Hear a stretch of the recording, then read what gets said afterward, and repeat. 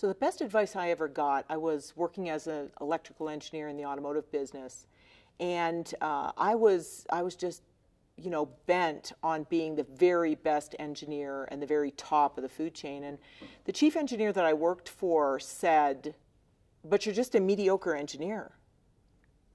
And I said, "Are you kidding me?" He said, "You should focus on what makes you really strong and what your strengths are, and then go find every single job that you can be strong in." And he said, instead of defining yourself as an engineer.